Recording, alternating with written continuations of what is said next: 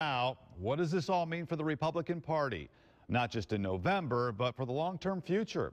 WSBT-22's Patrick Roth has been following the campaign for months now. He's at the live desk. And Patrick, it hasn't hurt him yet, but some Republicans are saying they still won't support Trump.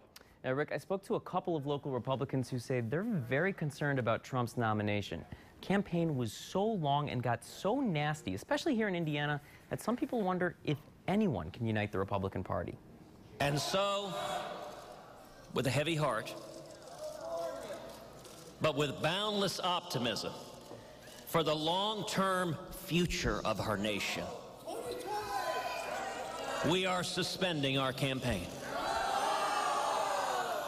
All the other candidates in the Republican primary have dropped out, but there are still more questions than answers. Did you support Trump?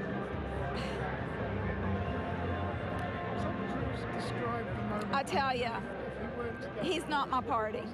He's not an example of what I've always believed in. I'm really struggling with that.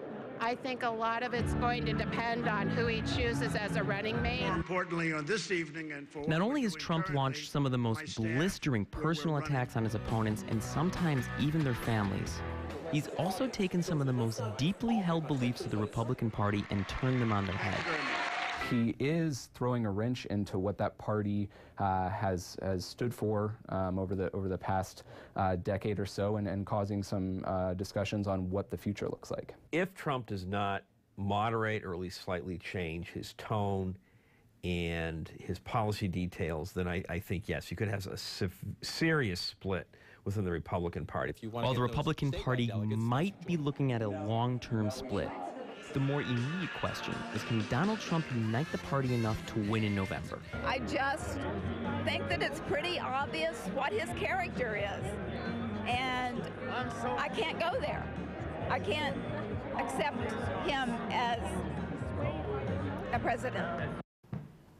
That's something the Republican Party might be dealing with for a while. And we should note that a poll by Rasmussen from earlier this week actually shows Trump ahead of his presumed Democratic opponent Hillary Clinton by 2 points. But a couple of other polls, including one by CNN, has Clinton up by double digits. Although, as anyone who's been following this race can tell you, polls haven't meant an awful lot this year. At the live desk, Patrick Roth, WSBT 22 News.